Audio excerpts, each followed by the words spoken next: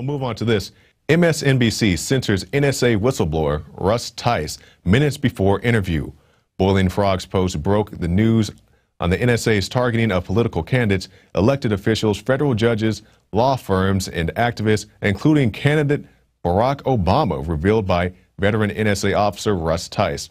Tice went on the record for the first time with new revelations and names of official culprits involved in the NSA's illegal practices, and explained in detail how the National Security Agency targets, sucks in, stores, and analyzes illegally obtained content from the masses in the United States of America. And for more on this, we have the special report from Leanne McAdoo outlining these big tech companies' ties to the NSA.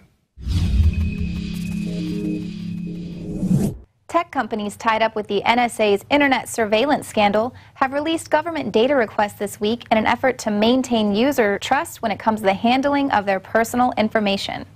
Combined figures from Facebook, Apple, Microsoft, Yahoo, and Google total about 40,000 requests from law enforcement since December 2012. The most common requests concern fraud, homicides, kidnappings, burglaries, and hoping to prevent a suicide.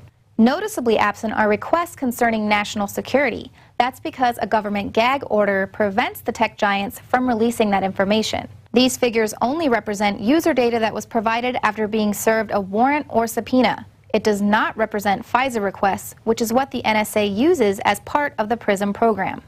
According to numbers from the Boundless Informant program, these figures are 100,000 times less than the 3 billion pieces of data it mined from U.S. servers in March alone. According to leaked PRISM slides, the government has direct access to server systems.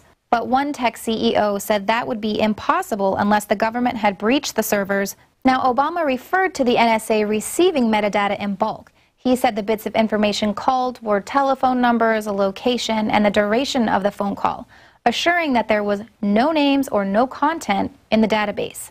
But if there is no content in the database, then how does the FBI retroactively gain access to the content of your phone calls? It's not a voicemail, it's just a conversation. There's no way they actually can find out what happened, right? Unless she tells them. No, there is a way. We certainly have ways in national security investigations to find out exactly what was said in that conversation. Welcome to America. All of that stuff is being captured as we speak, whether we know it or like it or not. NSA whistleblower William Binney spoke of an even earlier surveillance tool in a recent interview with Democracy Now!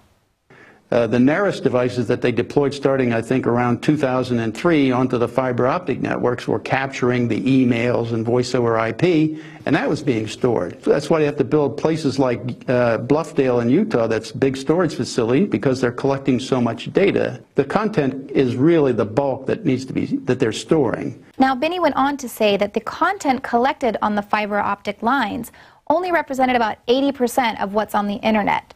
But by going to the tech company servers, the NSA is able to fill in the holes and get a complete picture of what is actually on the internet. All that data will be stored in the Utah Spy Center, which Binney says will hold up to 500 years worth of all the world's communication, and its main focus will be analysis and code breaking. I'm Leanne McAdoo, and this has been an InfoWars Nightly News Alert. All right, thank you, Leanne, for that report. And I just don't see why people can't draw the lines. And I gave this example, I believe, last week. Think about Xbox. There's a lot of talk about the Xbox One coming out. Xbox is made by Microsoft. Microsoft is alleged in the PRISM scandal, but they have these things such as the Xbox One that have retina scans, voice recognition software. They can tell if you're enjoying the game. They can tell how good your heartbeat is going, but nobody thinks that this thing could be used for surveillance purposes. It's just very naive to me to think such a thing. Now you can watch Alex Jones live at Infowars.com/show. You'll find links to all of our content there and a free 15-day trial for Prison Planet TV.